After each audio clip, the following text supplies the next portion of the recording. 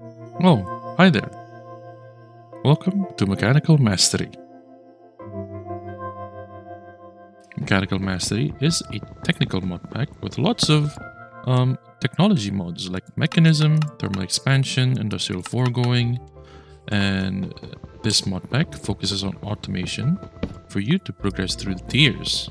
Now, in this mod pack, every raw resources has a EMC value. As you can see, the wood has 32 EMC value, and if I break this dirt, one dirt has a 1 EMC value.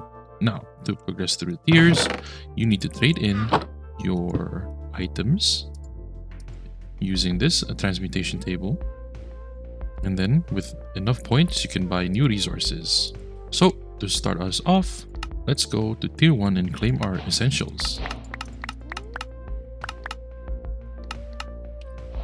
Next, we need to make cobblestone to get access to all the other ores.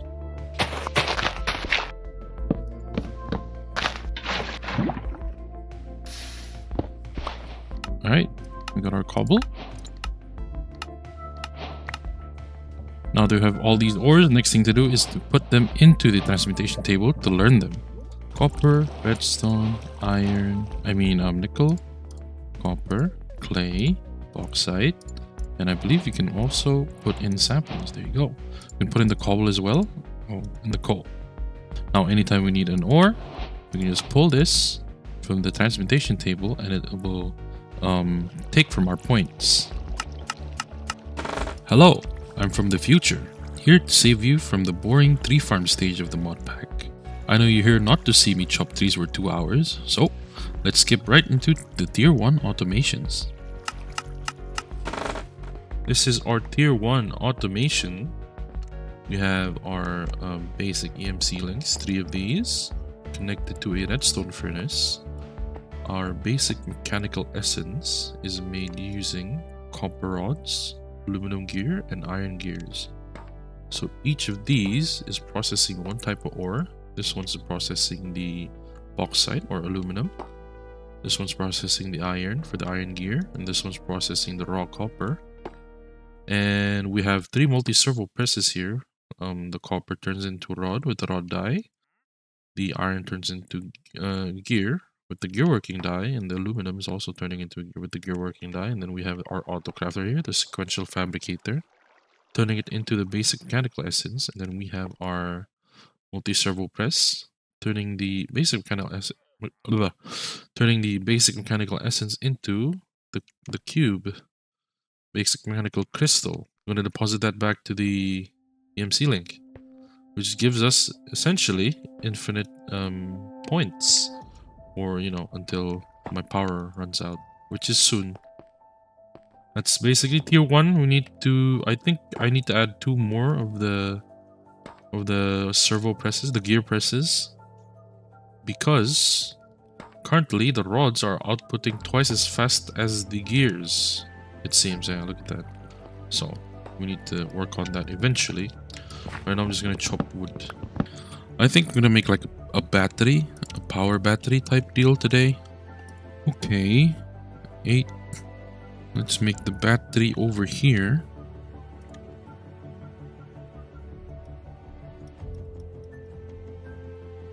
Indeed. Okay, that's gonna power itself. And then the item pipe will go out here. Like that. This left is input. Logs, auto output at the back. Now that we have a steady flow of EMC points from our tier 1 automation, I decided to make an ore station for convenience. We want iron, gold, copper, tin, and what else? What's like the common ores? Nickel? Sure, let's go nickel, because nickel is one of the outputs. Iron in the pulverizer has a chance of nickel, right? What is this? Gold in the pulverizer has a chance to give copper. Okay, that's good.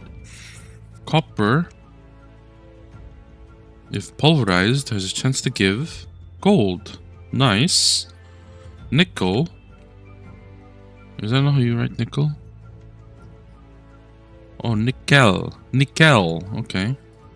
Pulverizer has a chance of copper again. Okay. Tin. If pulverized, has a chance to give apatite. So we're gonna have 1, 2, 3, 4, 5. 1, 2, 3. Yeah, 5. Okay. We're gonna have 5 stations, 5 pulverizers, 5 redstone furnaces. Is this filling up yet? 25, 16, 16. Okay.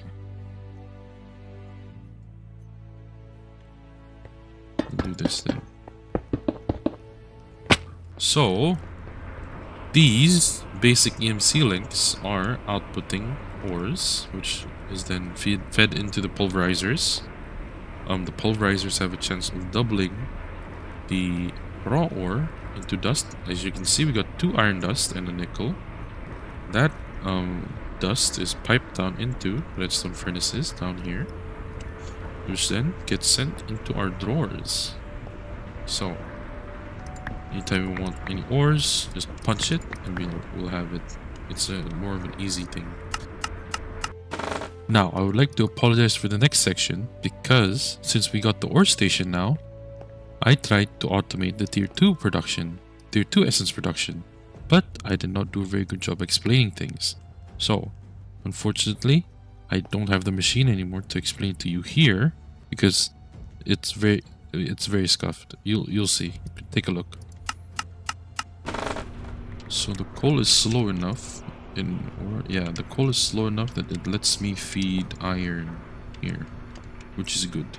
So I just need another redstone furnace here.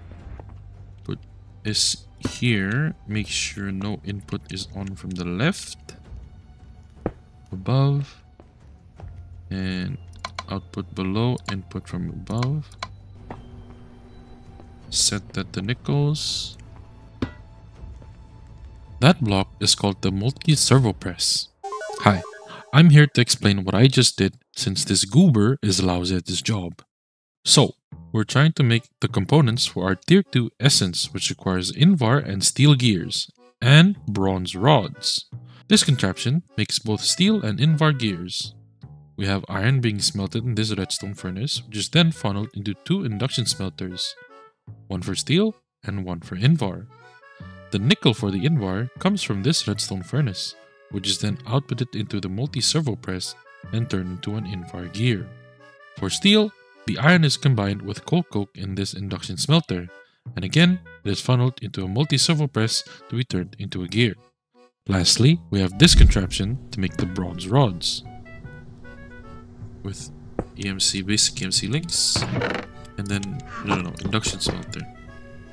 Induction smelter, multi-servo press, outputs on the left, inputs on the right and the top.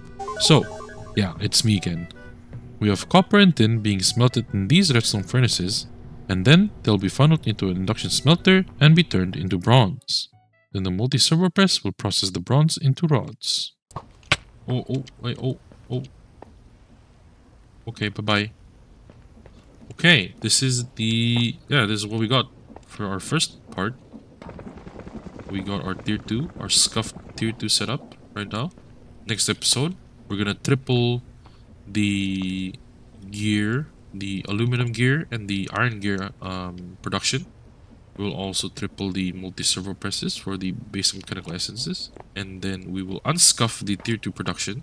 Episodes are going to be very different from my regular style of videos, since this is a Forge mod pack, and then Forge does not support Replaymod. But anyway, yeah. Final goodbye now. Bye bye.